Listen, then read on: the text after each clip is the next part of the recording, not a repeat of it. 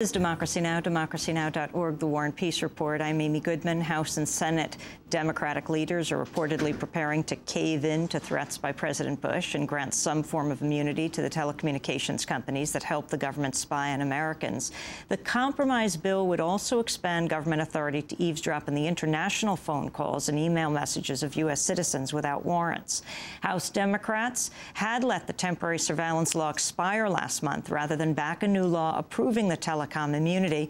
The Bush administration's fiercely lobbied for granting immunity to companies that helped government spying. In a speech before the National Association of Attorneys General Monday, President Bush said Americans should thank the telecom companies for providing what he called, quote, patriotic service. There's a lot of legal complexities on the FISA renewal debate, but the real issue comes down to this.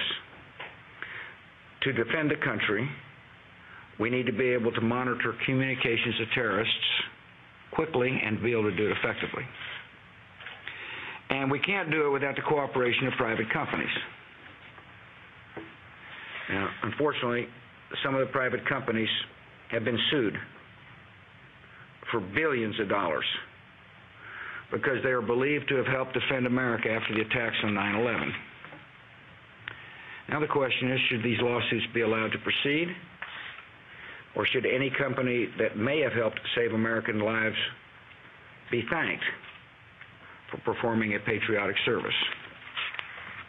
Should those who step forward to say we're going to help defend America have to go to the courthouse to defend themselves? Or should the Congress and the President say thank you for doing your patriotic duty? I believe we ought to say thank you. Glenn Greenwald is a constitutional law attorney and political and legal blogger for Salon.com, author of A Tragic Legacy, How a Good versus Evil Mentality Destroyed the Bush Presidency. He joins me on the phone right now. Can you talk about this legislation that could well be passed in the next 2 days? Sure. The legislation is exactly what the White House drafted, along with Jay Rockefeller. It grants vast new authority to the president to eavesdrop on the conversations and spy on the emails of Americans without warrants of any kind, and it grants full-fledged immunity to the telecommunication companies that broke the law for years by allowing spying on American citizens. That's the bill that the Senate passed and that the House looks almost certain to pass now. What's changed? Why is the House caving?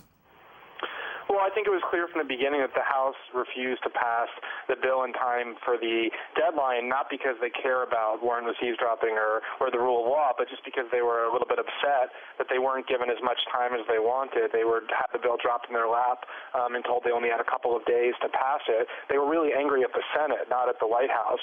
And so they threw a little tantrum and they said, you know, we're not going to capitulate within a matter of a couple of days. We want a few weeks in order to capitulate to the president. And they were always willing to pass the bad bill, but what they did was they picked this, very dramatic fight, subjected their members to all kinds of attack ads, always with the intention of surrendering at the end. They were really just defending these procedural customs about not being pressured into doing it. They were never defending the substance that's at stake. And what exactly, if this bill is passed, will it mean, Glenn Greenwald?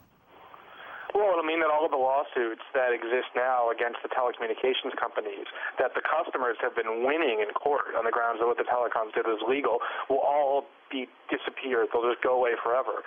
And because Congress hasn't investigated what the president has done, and because the media has been virtually inactive in doing so, that'll mean that the last hope for finding out how the Bush administration spied on us for all those years will be just completely abolished, and we'll lose the ability to find out what our government did for all those years in breaking the law and spying on us. That's the real reason the White House wants this bill, and that's what the Congress is about to do, is to hand the president the ability to conceal that behavior for years and years and years. Glenn Greenwald, thanks very much for joining us. His book is called A Tragic Legacy, How a Good versus Evil Mentality Destroyed the Bush Presidency. He blogs for Salon.com. As we turn now